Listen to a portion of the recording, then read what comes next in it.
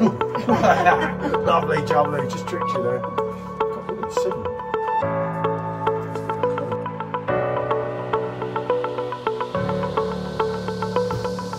That's got to be reviewed, especially on the Purple Draft Pro.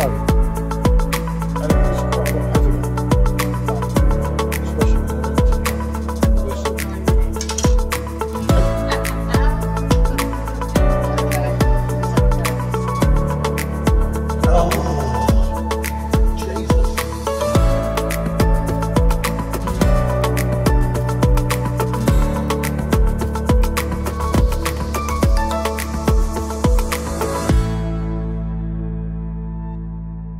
Right, good afternoon. I've had a disaster with the machine, with the beer pouring out, and I've just thought, well, I've got the Torp. I probably won't get refunded again, so I might as well just review it. Guys out, 5.2% wheat beer. Oh, I look too dark now. Hold on. I'm having one of them days, you know, people. Here we go, let's get you forward. There's only me here. There's a little beer over the floor. Beer all down the side, but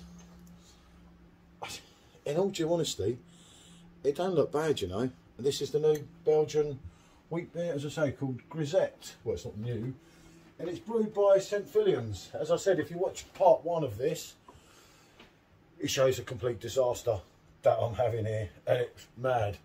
Anyway, let's have a go. Oh, he's not leaking out again, is he? It's got that typical wheat beer smell. It's fruity. Do you know what? This could be good.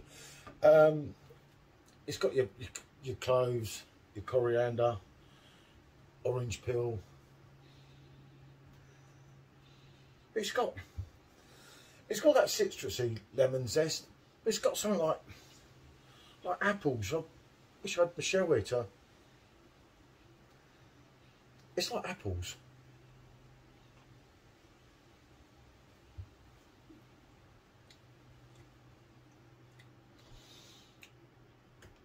Oh, that's good. It's a lovely, oh, how can I put it? Like a wheaty malt. It was only slightly there in the nose, but it is absolutely.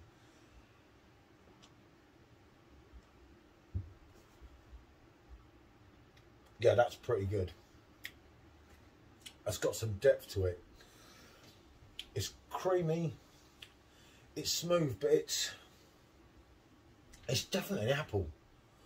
I know you're going to think I'm crackers here. It's normally banana, but it's apple, and it is bloody nice.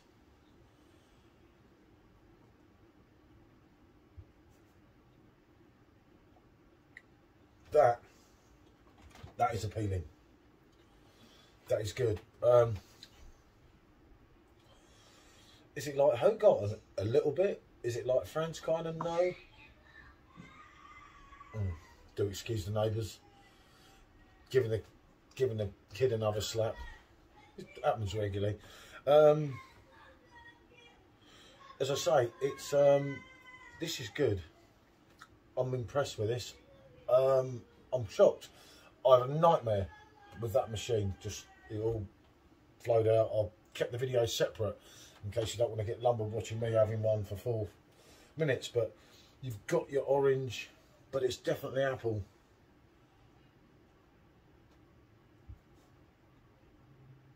And it's really smooth. Like I said earlier, it's creamy, it's smooth, and this is good.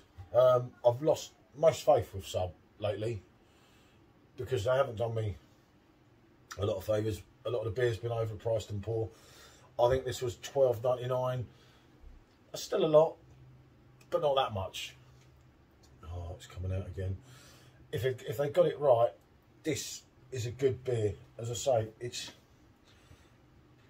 just can't. Yeah, it's definitely apple.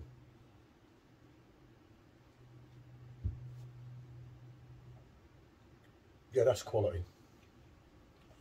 That's quality. As I say, you can see the machines all. It's been a nightmare, but this this is good. This is, I rate my beer solid 8. As I say, this is good. I don't think it's as good as Paulaner Weizen or Edelweiss, but this is good. It's a lovely alternative.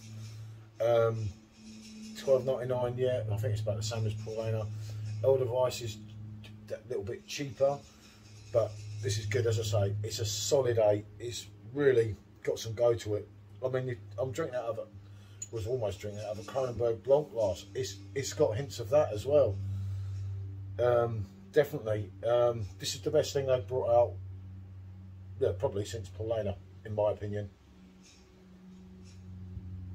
So the Torp just peed out, because if you watch the first video, as I said, I'll separate them. But yeah, fantastic. 8 out of 10. Rate my beer all day long. Thanks for watching, people. Feel free to like, subscribe, comment, and anything else you want. Oh, bonjour.